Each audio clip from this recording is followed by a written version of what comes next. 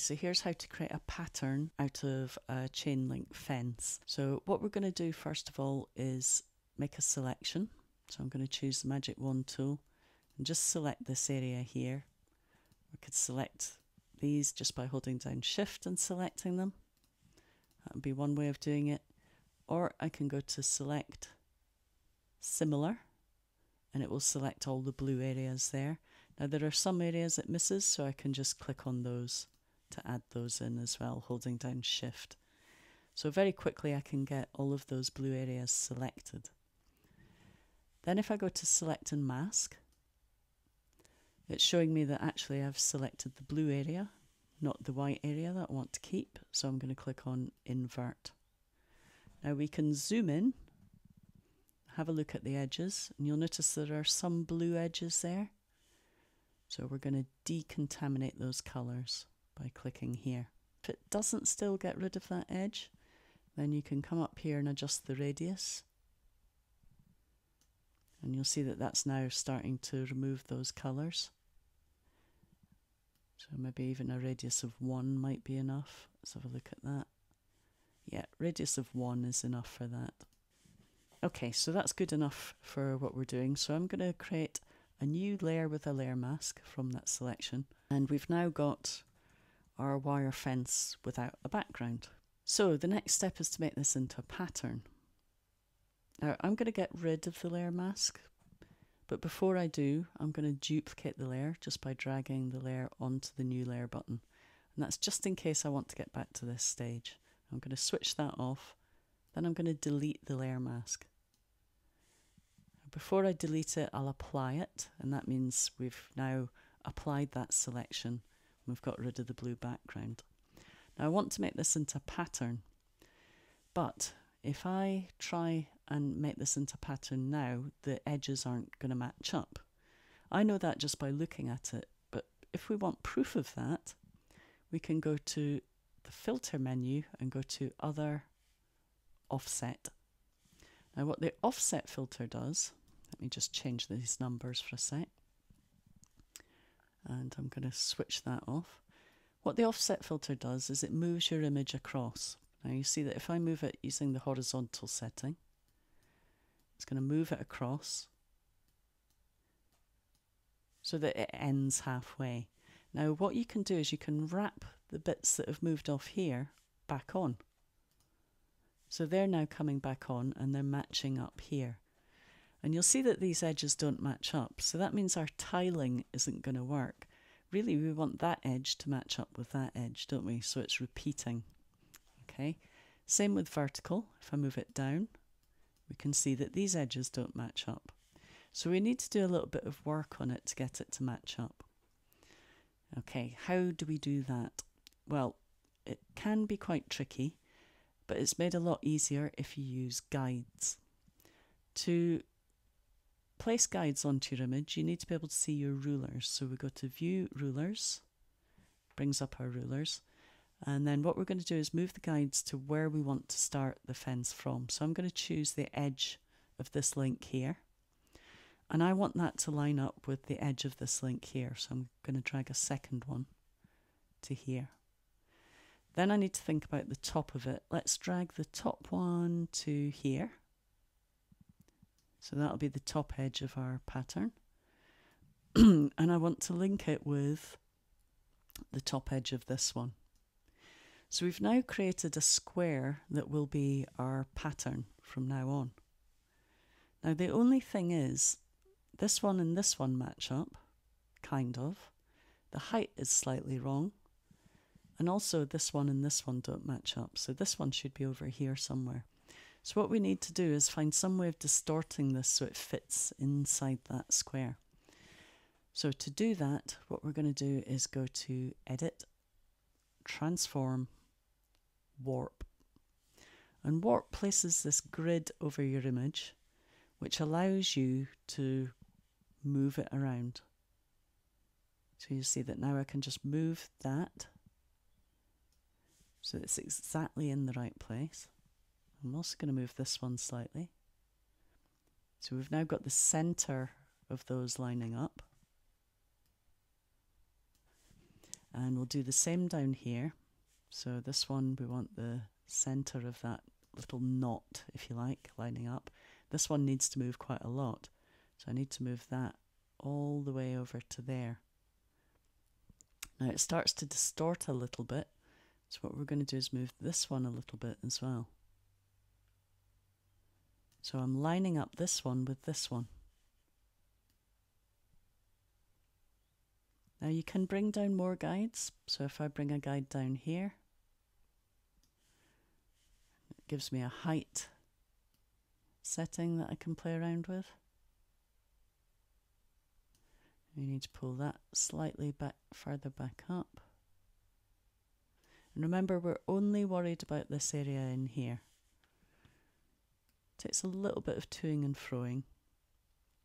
But once we're happy with it, we're going to say, yes, I shall accept that.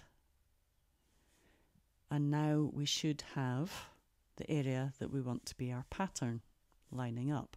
So what I'm going to do is just crop that. So I'm going to select the crop tool and I'm going to drag the crop tool within that guide area. I'm going to say delete crop pixels and accept it. Okay, and to check if that works, we go to Filter, Other, Offset. And this time I'm just going to offset it horizontally. Horizontally seems to be working quite well. There's still an issue with vertical. So I'm going to show you how we're going to fix that. But that's looking pretty good. We need to fix that one and that one. So I'm going to click OK this time instead of going back, because it's easier to fix these here than if they're on the edge. So I'll click OK, and what I'm going to do is just delete the bits that we don't want. So we don't want that section there.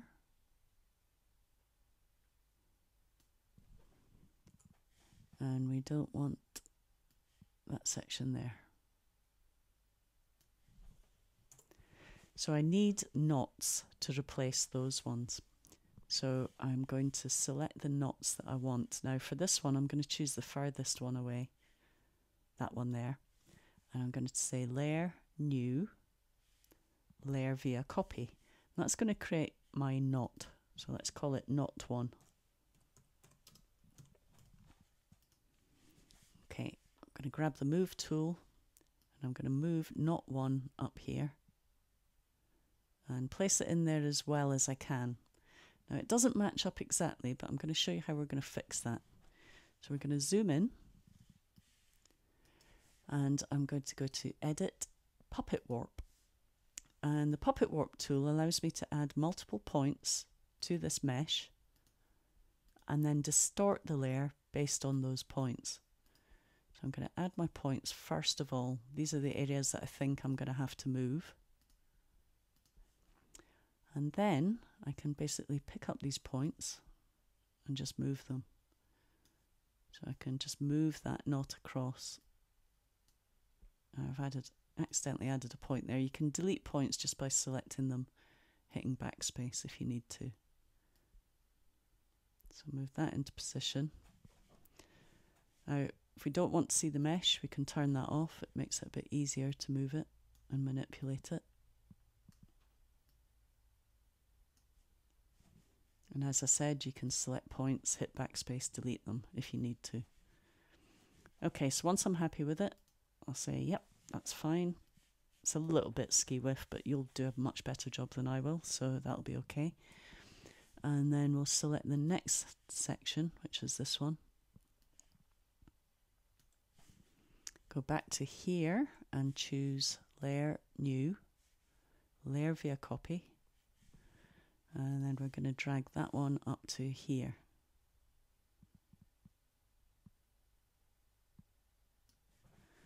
And then go to Edit, Puppet Warp.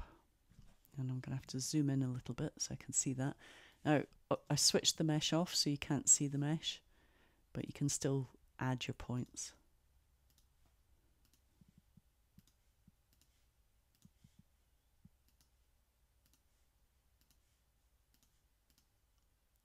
And then just drag them into position.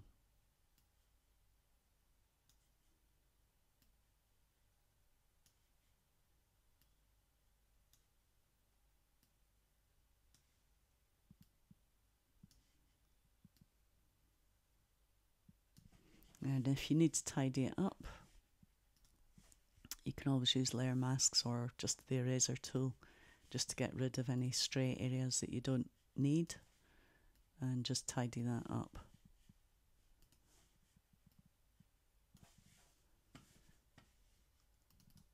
Okay, so we've now got a perfectly loopable chain link fence, except it's got a little dodgy bit there, but as I said, you'll do a better job than that.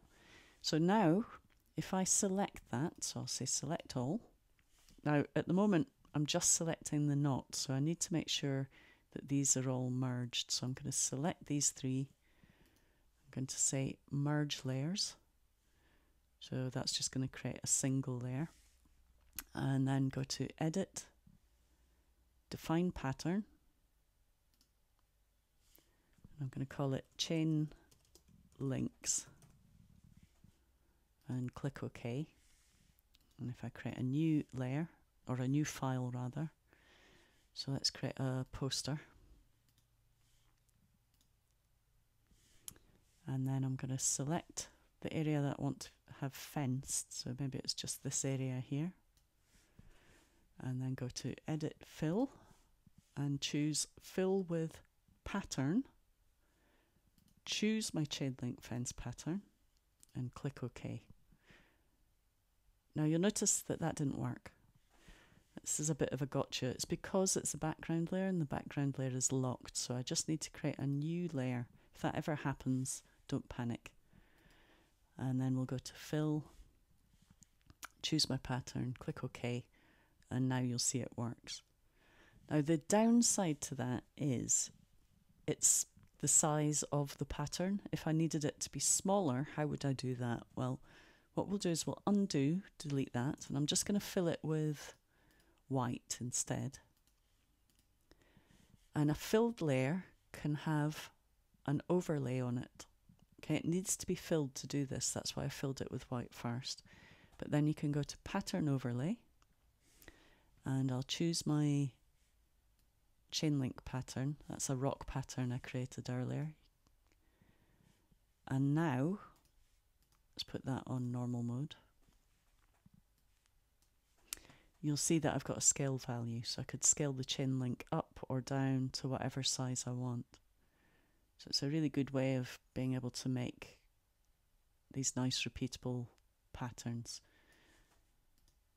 Okay, now if I wanted to give that a bit of perspective, you would think, okay, go to Edit, Transform Perspective, and maybe move it that way, move it off into the distance, but you'll notice the pattern isn't moving with it.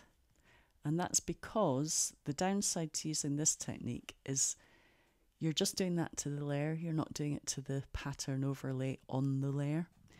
So what we need to do with this is we need to do what's called rasterize it. So basically, instead of having a layer with an effect on top of it, this is going to make the chain link part of the layer. So if you watch what happens here, when I go to Layer, Rasterize, Layer Style, suddenly that's gone. So we've now just got an image of a chain link fence. Okay, so now I can go to Transform Perspective. Now I want to have it going off into the distance. So we're going to maybe do that. Maybe have it slightly leaning.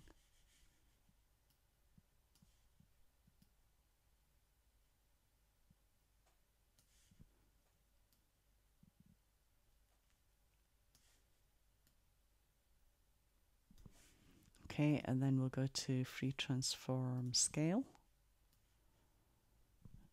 And I'm just going to scale it that way. Okay, so we've now got a fence that kind of goes off into the distance. So the great thing about these patterns is instead of just drawing something once, you can save it as a repeatable pattern and then you can use it in all your images. And we can have fence post patterns as well, which is a repeating fence post, all sorts of other ways of creating patterns.